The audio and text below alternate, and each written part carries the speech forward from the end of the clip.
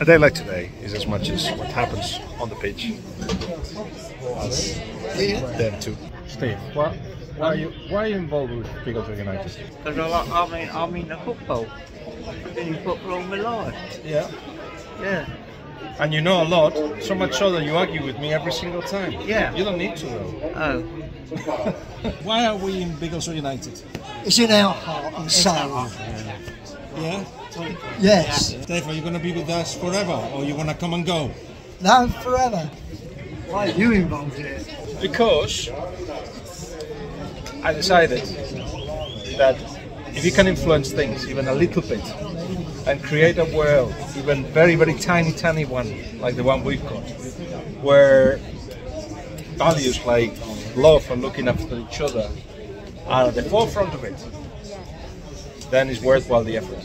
Right. That's why. Yeah. See, I didn't talk about football, because it's not about football. And I think for you it's not just about football either, is it? No. That's it. No, it's about people as well as the football. The football is what they're watching now, so I won't disturb them more.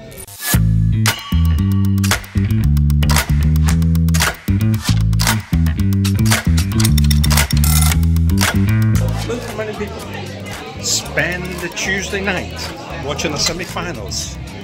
Huntingdon Cup, March, Balague United, and the atmosphere. Let me show you more. This is where you get your cups of tea, teams warming up. Lovely place. All right, hello. Ryan, you okay? Nick? Okay. You smell a camera and you jump in. Sorry.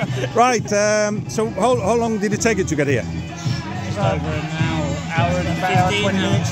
Ah, that's all right, yeah. You have to hurry up. I didn't realise you were so close to the game. Yeah, semi-final. Men's first team. And the great thing about it is that, of course, we get into the last stages of the season. Men's first team is a little bit far away from playoffs, but it's not impossible. But, you know, semi-final is always something exciting. Reserves playing another semi-final, Stotfold tomorrow, and the Blues, the girls team, one of the girls teams is also playing a semi-final, and if I'm not mistaken on Sunday the Reds are playing a quarter-final. It's becoming an interesting end of the season, and today I've seen the lineup, really good strong team. It's been in the league 7 points out of 9 in the last 3 games. We seem to have got some good form after what it was a drop in January, and now the hope is that yeah, we can finish the season on a high. So I should get a coffee at some point, because this is of course Coffee with Guillem. All right. Yes, come on. Come on. And they're ready. Semi-finals is hanging on a thread. We're losing 1-0, but we're okay at the back. Let's tell the story first of the game. So Ollie gets injured. Within the first 5 minutes, was it? Yeah. Our goalkeeper. He's got a massive gash in his head. Oh. He's got about gash. So I think they're going down. Yeah. Send him my love. Yeah. Bad luck. And our right back stroke, number 10 stroke winger comes on, and it's been excellent. He made a good save. He should have got the one they scored. Me being harsh. No, but it's the only opportunity they had, by the way. This game is easy. Yeah. In fact, No, I would say we played better. we've had slightly more chances. Yeah, we have made chances. So he was our goalkeeper when? Up until about 15. 15. He Come was on, Jay! first at Milton Keynes, then he was at Northampton and Milton Keynes. Okay. And then he Northampton let him go because he was too small. It's the prime of the game, isn't it? Yeah, yeah. And suddenly he shot up after he left, but he said, I'm going to play in the field. And that is it. He is a very good player that can play on the field, not a problem. The nice thing is he's talking, because the keeper is the most important person in the pitch, because he sees everything. Totally, and he was fast coming off the blocks once or twice. The one over the bar, which Yeah, is a good it was a good save. It was a good save. But no, I think they'll come back. I think they might get a result. I think so. Cups of tea and coffees first now? Yeah, I think we'll have some tea. Yeah, all right. Sandwiches? Teas? You know her anyway. What are you Yeah. a picture of her? I film everything. I think I'm going to go for ham and tuna. And a coffee in a minute. Just been in the changing room. Unlucky, very unlucky. Our players clubbed the rival fans, touch of class, to the next semi-final tomorrow. There we are. Our reserves, which are here, are playing Stotfold development side. Top of the table in the same league is the League Cup.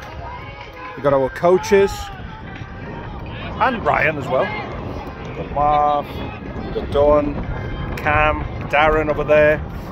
Ryan filming. He's going to be commentating the game. And it's the semi-finals. It's another opportunity to have a good day. Reserve side is a difficult one because basically they play at the steam, which tends to attract most of the attention.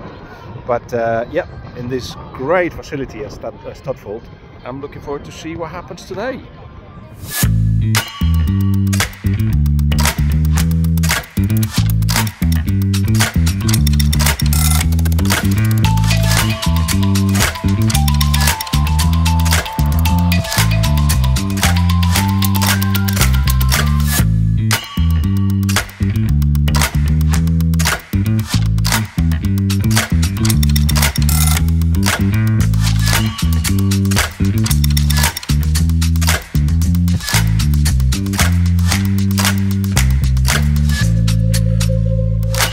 Take a seat.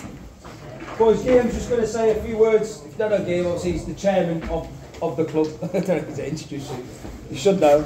Well, you should know, or maybe you shouldn't, because you're the most difficult team of the whole club because you play at the same time as the first team, and you know that the first team takes a lot of attention. But as you know, we've been obviously following through the coaching staff what's happening. And what's happening is that you turn the whole thing around. This was a team that struggled, and all of a sudden you know how to win games regularly. Not easy at all to turn it around. Third in the table and a semi-final. And all I want to say is a semi-final. You've been looking forward to it for a while. Since the weekend, this is something to again look forward to. Enjoy. Nobody expects anything of you apart from just do your best, run as much as you can, give everything you've got, and represent as well. Never forget that. You are the team, you've got your coaches, you've got your leaders, but this that you're wearing counts. Represent as well. You are because we're united tonight. And good luck, guys. Take it to his hands. Let's go.